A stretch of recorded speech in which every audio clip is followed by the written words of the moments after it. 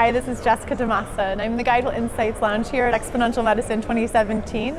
Joining me right now, we have Dr. Jordan Shlain, and he is the founder of Private Medical, and also the founder and chairman of Health Loop, and the founder and chairman of the Eat Real certification. So, Jordan, I understand that you were just part of the session on the future of clinical medicine, and so I'm curious to hear how all of these things fit into the future of clinical medicine. What I'd like to start with is Health Loop, I think, because I've heard a little bit about it, and it sounds like it really is, from a patient engagement perspective, something that is much needed, but something that is quite innovative in clinical care.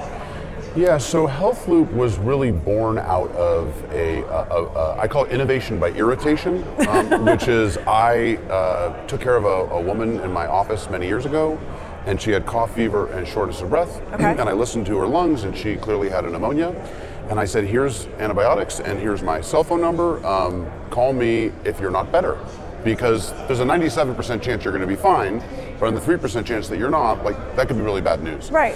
So 7 days later, the phone rang, and it was the emergency room saying she's now here in respiratory distress, and she's being admitted to the ICU and being put on a ventilator, and she may not make it. And You're like, she should have called me. I said, why? My first thought was, why didn't she call me? And then my second thought immediately thereafter was, shame on me.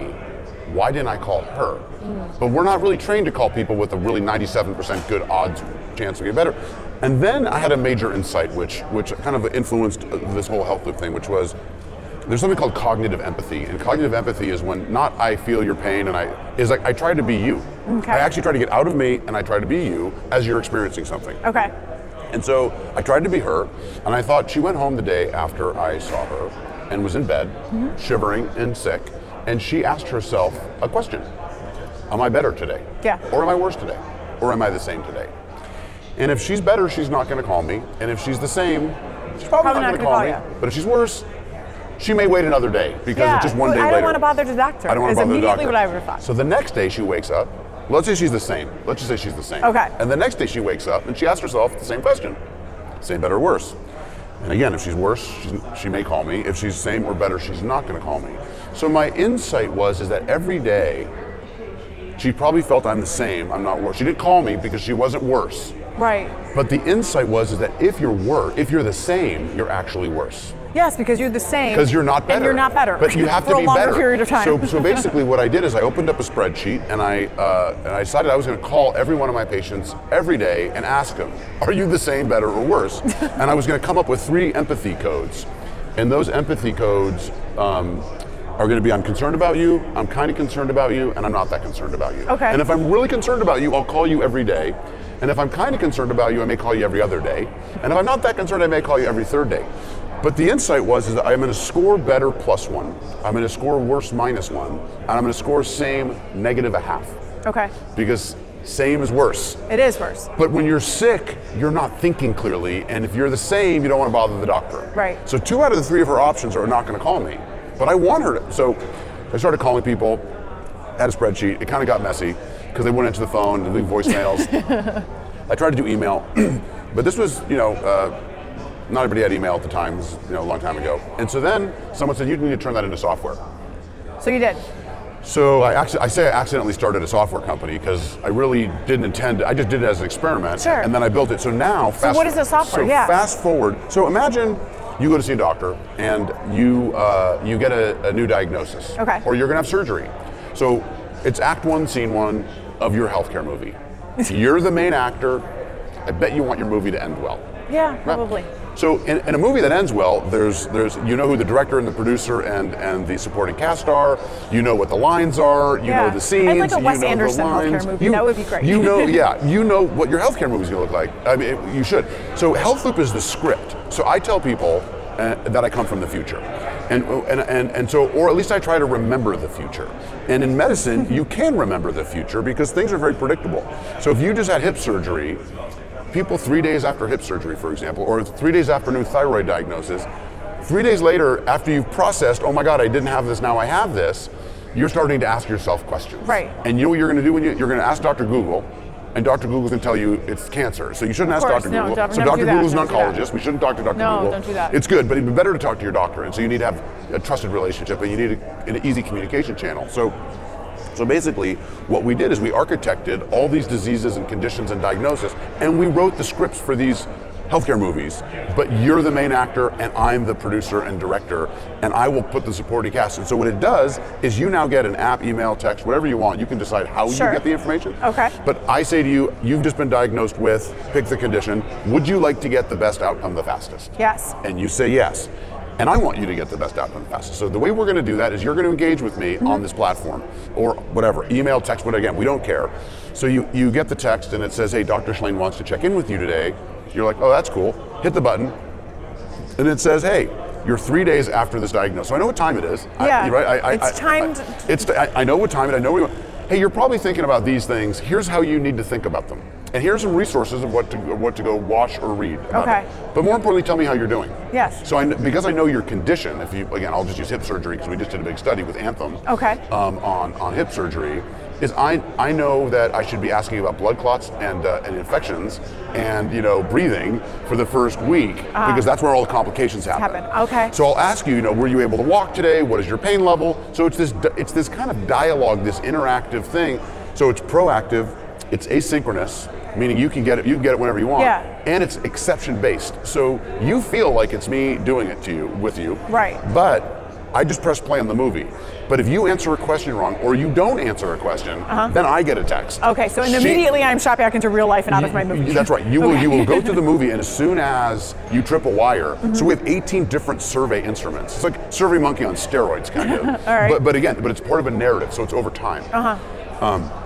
So now we have over millions of patient interactions. That's fantastic. Yeah. Millions of different patients interactions. You just did this massive study with hip surgery. So we did with Anthem. Yeah. So we've proven that by using this tool, 87% of people will say, because we asked them 2 weeks or a month later, did this avoid a doctor visit or did this avoid a phone call to the doctor's office? 87%. Said yes. Said yes. And so if you think about all the people going to doctor's offices and yet now, they were probably in better communication with their doctor. That's right, and they didn't have to leave their bed. Than and they would have been. The only reason you call a doctor or go to a doctor's office is because you have this existential question and you want the answer. So why don't you get it from your doctor?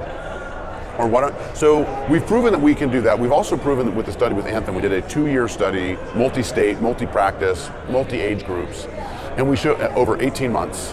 And the question was, we're going to put some of the people on Health Loop and some of the people not on Health Loop. And then we're going to see what the cost of those patients are over 2 years. And what we found is that Health Loop reduced the cost per patient by $560 per patient. Wow. I mean, when that adds up, it adds up. This was but we did this with hundreds of patients. So just on the patients that we did, they were much less expensive than the ones that weren't on Health Loop. And it's because we were able to catch complications early. Yep. One of the interesting things is, when we first did it, we would ask, do you have pain in your calf, in your leg? Because that's usually the first sign of a blood clot. Sure. And we missed a lot of them. And then what we realized is that the pain you feel when you have a blood clot feels like a cramp.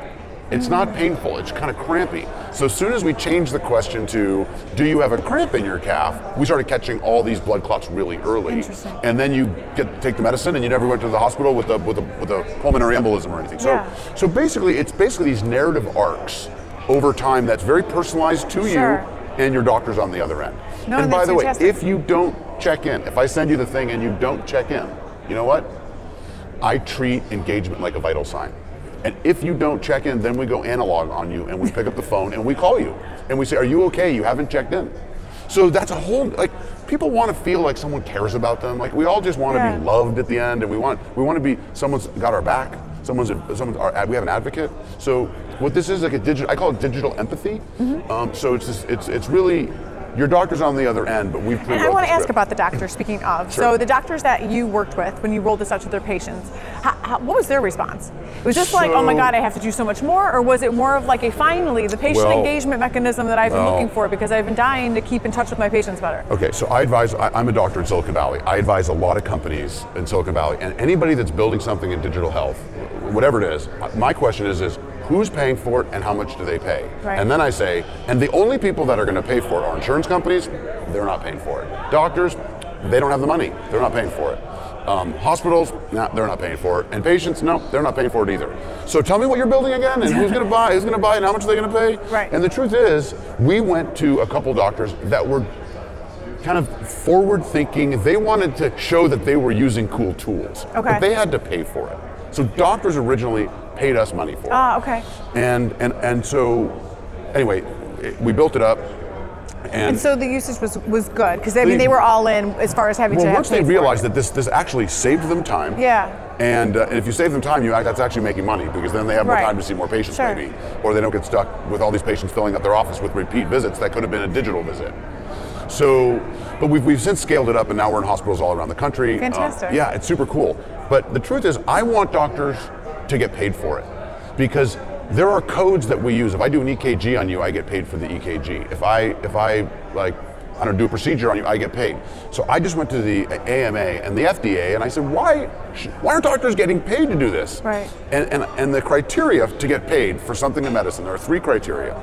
Does it take time? Does it collect information? And does it help you make a decision? Well, it sounds like you've hit all 3. So I feel like in order to get adoption of these tools, doctors have to get paid for their time.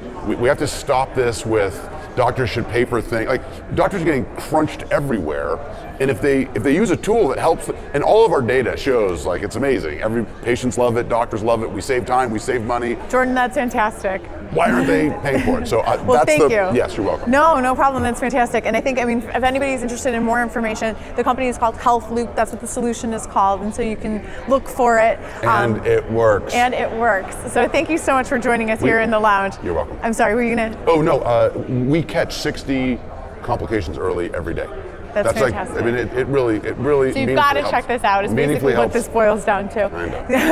Thanks so much for joining us, Jordan. It's fascinating to hear about it. I'm Jessica DeMassa in the GuideWell Insights Lounge at Exponential Medicine 2017. Thanks.